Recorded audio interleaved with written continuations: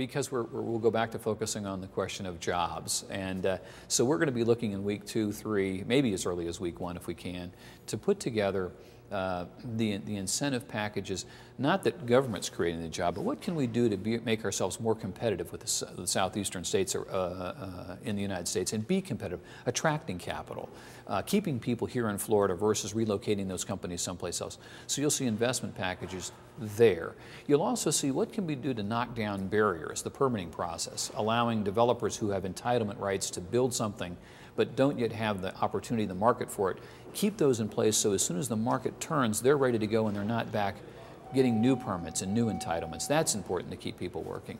You'll also see a real focus on our K through 12 education early in the session, and that is our children are now competing not just with our neighboring states, they're competing on an international stage, and so we must raise our standards. To graduate from a state high school in the future and to be successful in a university or college setting is going to take advanced math, advanced sciences, and it's time we set that standard.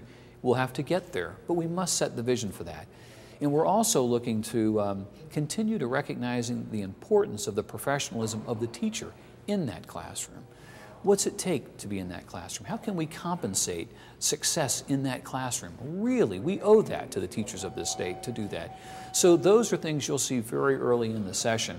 One thing we suspect on opening day, unemployment compensation for all small business owners in this state. There's a bill due on April 1, and it's going to be a significant bill because we have used so much of our trust funds to cover unemployment costs over the last year.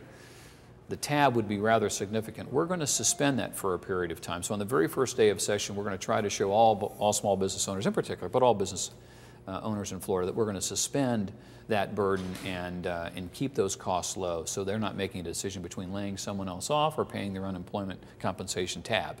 And that'll be the very first day of session.